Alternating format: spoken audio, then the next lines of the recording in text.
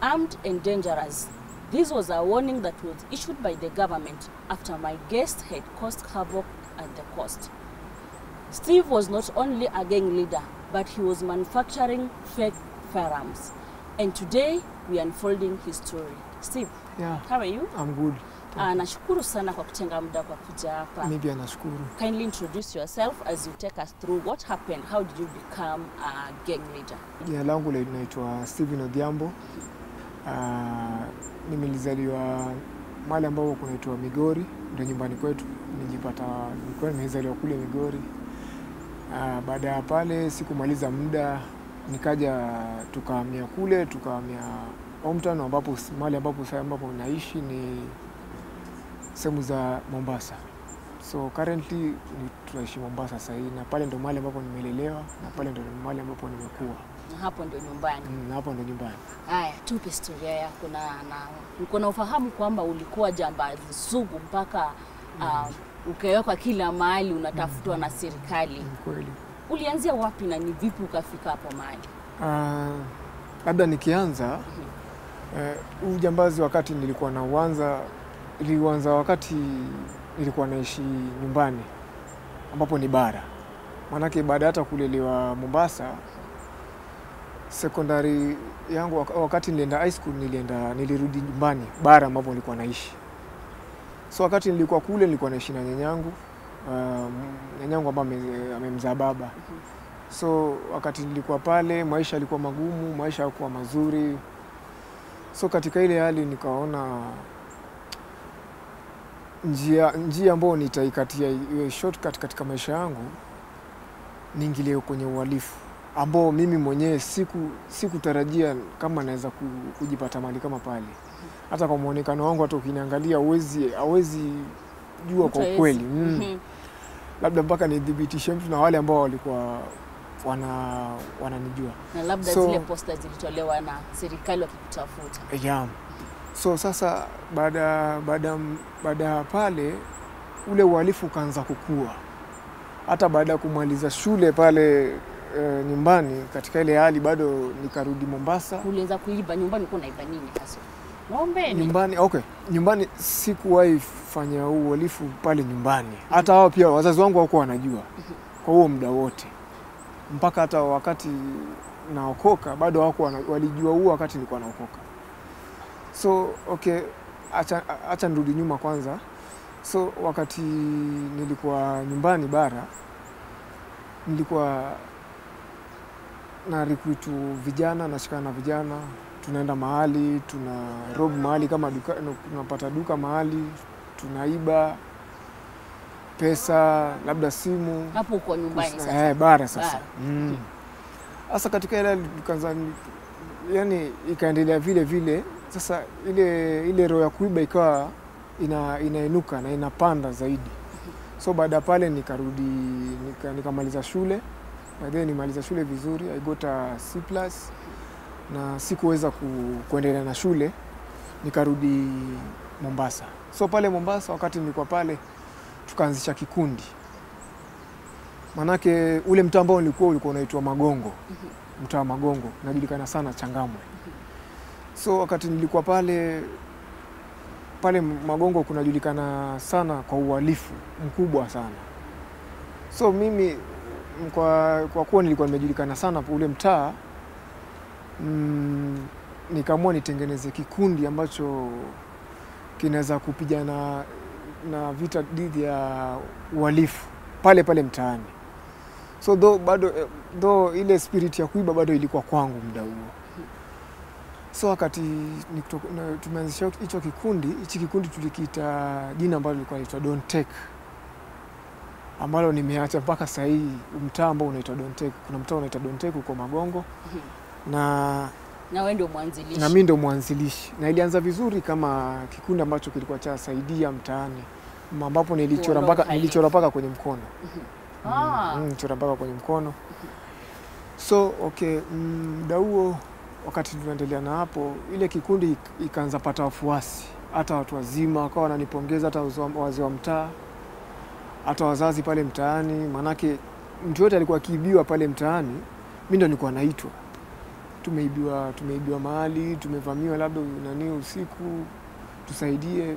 Mimi na ile kikundi changu tunajichukua, tunaenda tunatafuta hicho kikundi ambacho kimefanya huo uhalifu. Tunawatafuta vijana na hakika tunawapata na tunawaadhibu na tunachukua vile vitu ambavyo walikuwa wameiba, labda kama ni pesa ama ni TV nini. So mimi pia nikaona muda huo niko na hichi kikundi lakini sioni faida yake. Hakuna manufaa. Nasaidia watu lakini sioni. Sasa roho mbaya ikaniingia.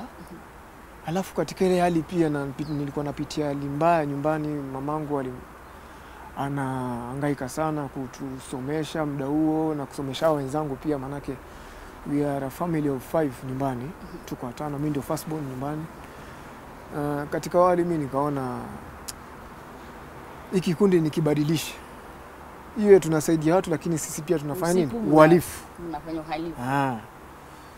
Sasa akili ikaendelea kuwa chafu mpaka ikawa tunaenda kwenye vilabu kule, lakini huo uhalifu tulikuwa tufanya hapo mtaani around ili tusijulikane. Bado ile jina don't take iwe ni don't take tu hivyo, liwe ni nzuri, lakini nje don't take inajulikana imeanza kujulikana sasa kwa uchafu. Tunapiga watu, tunachukulia simu, tunawaibia, tunaenda kwenye M-Pesa, tunaiba vile pia. Na muda huo sasa maaskari wanatutafuta lakini bado hawajui wanamtafuta ni nani. Unaona? So katika hiyo harakati nikaja nikapatana na watu, nikashikana na watu wengine walikuwa ni wanafanya biashara lakini ni mabroka. Walikuwa ni mabroka. So mabroka wakaniingiza kwenye hizi tunaziita black market. So muda huo waliponiingiza kwenye hizo black market, hakika nikapatana na watu ambao ni wakubwa zaidi ambao walikuwa wanatumia silaha ambazo ni hatari, bunduki. Aina nyingi tu za bunduki. Sana wengi wao ambao nilikuwa napatana nao kwa wanatumia hizi liberator hizi za wanaziita za mbegu 2 ama risasi 2. Wengine walikuwa wanatumia hizi za seska. So katika harakati pia, alafu ni akili yangu wa uhalifu, manake walikuwa wananiamini sana kwa ile akili ya uwizi. Manake mimi nilikuwa na hiyo akili ya mpaka naweza iba simu dukani karibia 6 ama 7 mpya dukani bila hata kutumia, bila mtu kujua, na pia bila kutumia hata dawa. Manake ilifika mpaka watu wanasema mimi natumia madawa kufanya uhalifu, lakini haikuwa hivyo na wala sijawahi. So katika harakati kujuana nao watu wakaniintroduce kwa kutumia hizi bunduki na kwa kufanya uhalifu zaidi. Nikaamua nitafuta kile kikundi changu sasa ambacho kilikuwa kinaitwa Don't Take. So nilifika Mombasa, nikaamua sasa nianze kurecruit sasa wale vijana wangu wale ambao nilikuwa nao hapo mwanzo. Maanake muda ule pia niliacha ikiwa kama natafutwa, lakini walikuwa hawajua namtafuta nani bado muda huo. Uko Mombasa sasa? Mombasa. So niliporudi pale nikakutana na hao wenzangu, tukakaa chini, nikawa ni kikundi. Kikundi kikaanza. Muda huo bado sikuwa nimejifungua yani sikuwa nimefunguka kwao kuwa niko na silaha bunduki. Hii ilikuwa tu ni siri yako wewe mwenyewe? Ilikuwa ni siri yangu. So baada hao ile sasa nimechuja, nikaona hao ni watu ambao tunaweza fanya nao kazi, tunaweza fanya nao uhalifu bila hao pia hata kutoa siri kule nje, na ni watu ambao wamekomaa na ile akili ya uhalifu. Nikaona hao ndio sasa tunaweza move nao. Sasa unajua kwenye uhalifu nilikuwa na prefer mimi kama mimi nichuje wale ambao ninajua. Sasa wewe ndio ulikuwa mkuu wa kitendo. Sasa mimi ndio nilikuwa mkubwa wao katika hichi kikundi. So muda huo tukaanza uhalifu, na uhalifu tumefanya, hata niseme tumefanya kwa ukubwa zaidi. Mpaka ili nisukuma mpaka sijui kama unakumbuka, kuna muda fulani ulikuwa unasikia kuna watoto walikuwa wanashikwa wanatolewa macho. Nadhani labda kama ushaisikia kwa mwaka uliopita. mwaka uliopita mwezi wa 8, story kama hizo. So vitu kama hivyo unatoa viungo vya mwili. Viungo vya mwili. Kwa hivyo ilikuwa ni kikundi chenyu? Okay, yani ilifikia mali mpaka ilikuwa tujihusishe na biashara kama zile. Zilikuwa za cult? Zilikuwa za cult.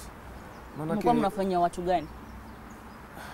Nasikitika, ilikuwa ni ni Wahindi ambao walikuwa wanataka vile, yani hivyo viungo vya mwili. Na ni sehemu ambao inajulikana sana pale Mombasa, na nashangaa hivi, hata niseme nashangaa mpaka sasa hivi sijui kwa nini hawajaichukuliwa sheria. Ni watu wanatambulika. Na wanatambulika naam. Lakini mahali kama hapo pia ukiangalia ni mahali ambapo si rahisi ugundue, ni mahali ambapo hizo viungo ama hizo mili ni mahali ambapo zinapelekwa. Ni ngumu sana ugundue. Manake ni kanisa la Wahindi na ni mahali ambapo hivyo viungo vinapelekwa. Kanisa? Ni kanisa la Wahindi. Mahali ambapo mili za Wahindi zinachomwa. So ndio maana ulikuwa unapata mili mingine imetupwa kwenye mito. Ilikuwa ni hivyo. Umerudishwa na ule mwili na Mungu tupe. So katika harakati mimi nikajitenga, nikaendelea na ile uhalifu wangu wa kawaida. So ubunifu ukazidi, ni pia ikawa sasa mpaka niko na ujuzi wa kutengeneza bunduki fake. Wenzangu zeda labda nilikuwa niwapatie hii fake ambao tukienda kufanya uhalifu tunafanya na hii ambao ninatoa risasi 2. So hata tulikuwa tukienda kufanya uhalifu, mimi ndio nilikuwa najitanguliza mbele. Nikishafika pale mahali ambapo tunafanya uhalifu, nipige risasi 2 ama nipige tu risasi tu anyhow, na wenzangu walikuwa ni kuattack na kuchukua pesa na kuondoka moja kwa moja. Na wakati tulikuwa tukifanya uhalifu sana tulikuwa tukifanya na labda gari ama pikipiki mara nyingi. So Steve, ni vipi ilifika mpaka the government ika issue an order armed and dangerous? Kila mahali ukawa umewekwa unatafutwa, umekuwa mwizi sugu ambao umeweza kusumbua sana. Ili kufika vipi? Naam, okay, ilikuwa ni muda mmoja wakati niko Mombasa bado, na nilikuwa na binti mmoja ambaye nilikuwa mumweka kama girlfriend yangu. So wakati tulikuwa na nyumba, kuna uhalifu tulikuwa tumefanya mahali. Sasa serikali bado ilikuwa inatafuta, lakini bado ilikuwa haijui mimi ni nani muda huo. So ikafika mahali huo uhalifu ambao tulikuwa tumeiba, ilikuwa ni friji, TV, computer gadgets, na mko mmeiba kwa duka ama? Kwa duka. Na pia tulikuwa tumefanya uhalifu hapo sehemu moja kwa duka na kwa sehemu nyingine ya cyber. Naam. So muda huo kumbe CCTV ilinichukua, walikuwa na picha zangu. So ikahappen, sijui ilifanyika vipi, bado sijawahi kuelewa ilifanyika vipi. Kuna mtu mmoja ambao naamini labda ilikuwa ni mwenye hiyo sehemu, alinifahamu. Yaani sijui alinifahamu vipi. So baada ya hapo akawa anafanya upelelezi. Sasa alikuwa anatembea na polisi huo mtaa wetu hapo Changamwe, akatembea nao mpaka ikapita karibia mwezi mmoja. Mimi sifahamu kama natafutwa, lakini nilikuwa najua natafutwa, lakini sifahamu kama ni wale watu wananifanya nini, wanatafuta. So ikahappen usiku mmoja saa 3 usiku ikatokea napigiwa simu, naambiwa nyumbani kwako, nilikuwa nimetoka nyumbani kwako, kuna mapolisi na yule bibi yako ameshikwa na mamako ametoroka. Maanake mamako alikuwa amekuja kutafutwa, ashikwe kwa sababu yako, aulizwe kama labda anajua kile ambacho mimi ya uhalifu wangu. Na mamangu muda huo alikuwa ameshaanza kupata zile habari, lakini pia hajui, hajadhibitisha. So kila akiulizwa na wazee wa mtaa pale, anasema hapana, mtoto wangu hapana, afanye hivyo. So ikawa ni vile. So usiku huo napigiwa simu naulizwa kwani kuna nini? So mimi pia nikashtuka. Mbona natafutwa na hakuna uhalifu nimefanya hivi karibuni? So muda huo pale nikaamua nisogee mpaka pale nyumbani. Maanake mahali ambapo nilikuwa haikuwa mbali. So nikasogea pale karibu. Niliposogea pale karibu nikasikia kuna kelele kwenye ploti pale mahali ambapo nilikuwa naishi. So nikashangaa mbona kuna kelele. Sasa nilipotaka kuingia ndani nikapata na maofisa wawili ambapo naamini alikuwa ni DCI. So nilipopata nao wakashtuka, mimi pia nikashtuka. Na nilikuwa nasema ni kujipini, nilikuwa sijajipini. Bunduki nilikuwa nimeweka sehemu mahali. Sasa nikashtuka, hao pia wakashtuka. Akasema ni huyu, wakatoa bunduki moja kwa moja wakakoka. Sasa kwa mimi pia nikashtuka. Sasa nikashindwa nifanye nini, alafu na sweat. Sasa nikapiga mahesabu nikimbie ama nisimame hapo, maana nilikuwa naona nikikimbia wananipiga risasi. Nao pia wakanambia wewe ukikimbia tunakupiga risasi, simama hapo usikimbie. Maana alikuwa shajua ni mimi. Akili yangu ikaniambia hapana. Hapa ukisimama utauawa. Nikabidi nikimbie.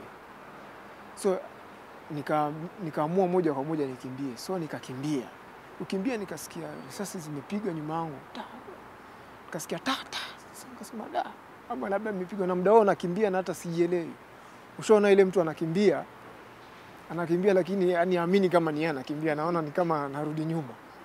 So niko na feel hivyo, alafu ni mara yangu ya kwanza sasa. Umekutwa? Nimepata live na maafisa. So nikaamua nikimbie. So nakimbia naona bado nafukuzwa, bado wako karibu na mimi wananifukuza. So nikakimbia mpaka nikawapotelea. So mimi pia nikashtuka, na kumbe pale ndani ya nyumba muda huo wakawa wamechukua kitambulisho changu.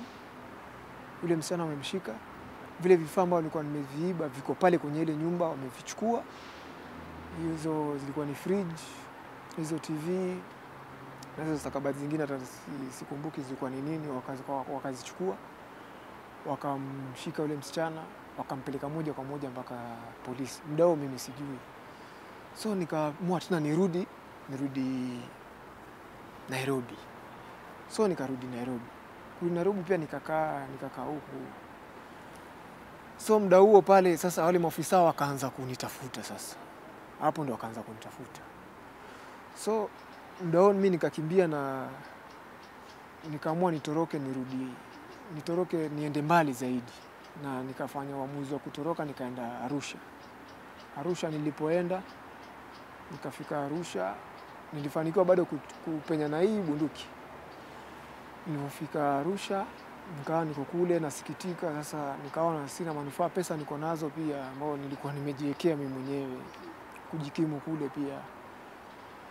Sasa nikajiita mkutano mimi mwenyewe nikasema hapana, haya maisha sitaendelea, maana wazazi wanaumia, mpaka hata babangu pia ilifika mpaka akapigwa na stroke, mkono ukaparalyze, na katika hali nikaona si vizuri. So nikaamua niachane na uhalifu. So nikajaribu kutafuta mbinu nyingi sana za kuacha uhalifu na labda kujisalimisha. So katika hiyo hali mimi nikatoka Arusha. Baada ya Arusha nilikaa ndani ya miaka miwili. Nikakaa Arusha miaka miwili. Nikarudi Mombasa. That was 2020.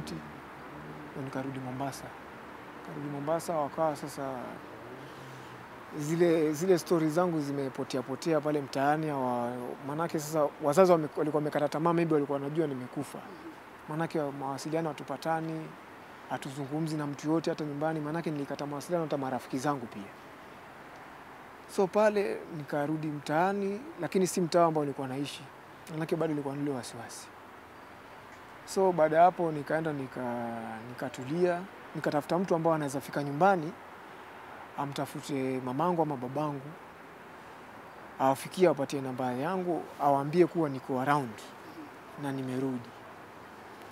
Na niko tayari niombe msamaha na nijisalimisha hata kwa serikali. So nikafanya uamuzi, huo kijana akafika mpaka kule nyumbani, wazazi wakanifikia, tukapigiana na walishtuka waliposhika simu, tukazungumza nao, tukasameheana. Kwanza walishtuka kwanza, huyu miaka yote hatuongei na tulikuwa tunajua ashakufa. Mamangu alishtuka. Sasa hata tukupoteza muda, mama akasema, mimi naona nikupeleke kwa mtumishi fulani. Kuna mtumishi mzuri, mimi naomba nikupeleke. Nikamuuliza, mama, ni mtumishi gani?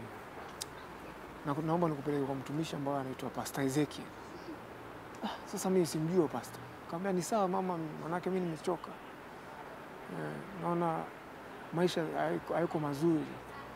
Na mimi mwenyewe nimefanya uamuzi kutoka moyoni. So baada ya pale tukakutana na mamangu usiku saa 9, manake sikuwa na ule uhuru pia kutembea mchana. So tukaenda moja kwa moja paka kanisani. So tulifika kwenye ile kanisa pia nikawa niko na wasiwasi. Hii kanisa niko live. Nikiangalia pale kwenye ukuta naona kuna TV iko live na najiona pale niko live, ile kamera zinapita pale. Sasa nasema sasa hii kanisa nilikuwa nafikiri ni zile za kawaida, kumbe ni mahali ambapo unaweza kuonekana kila mahali. So nikasema haina shida, mimi nitasema kila kitu. So pale ndo nilipata wokovu na mtumishi wa Mungu akaniambia kuwa wewe utakuwa huru na utajisalimisha na utakuwa huru. So nikawa pale, yule mtumishi wa Mungu akanilea, nikajisalimisha pale, na serikali wakaona kumbe, na hata hawakufanya uamuzi wa kunitafuta, lakini mimi mwenyewe nikafanya uamuzi, nikaenda paka Changamo police station, na kumbe walikuwa washaongea na mchungaji na washajua kuhusu mimi, na wamekuwa wakinitafuta katika miaka mingi, na wakasema ikiwa kijana tumemtafuta miaka mingi na tumemkosa na amefanya uamuzi huu mgumu, basi haina haja sisi tumsamehe.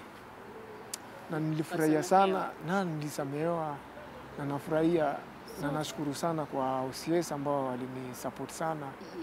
Akanisamehea na akanitumia mimi kama mfano kwa vijana wenzangu, na vijana wenzangu wanaokoka wengi sana wanaokoka kupitia mimi.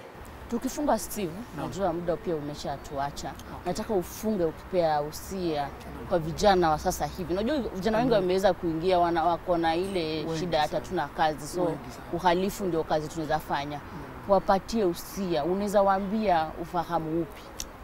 Na kwa vijana wenzangu na hata kwa wale ambao wako kwenye uhalifu, naomba sana kwa wale ambao nimeyapitia mimi najua. Manake I've been a victim na nimefanya uhalifu kwa muda mwingi toka hata nikiwa kijana mdogo na hujanisaidia. So crime doesn't pay. Uhalifu ulipi na hutawahi kuja kulipa. Na ikiwa ulikuwa unalipa, mimi singekuwa hapa hivi. Kweli. Na labda ungenipeleka mbali. Manake kiasi cha pesa ambazo nimeshika ni nyingi sana. So uhalifu ulipi.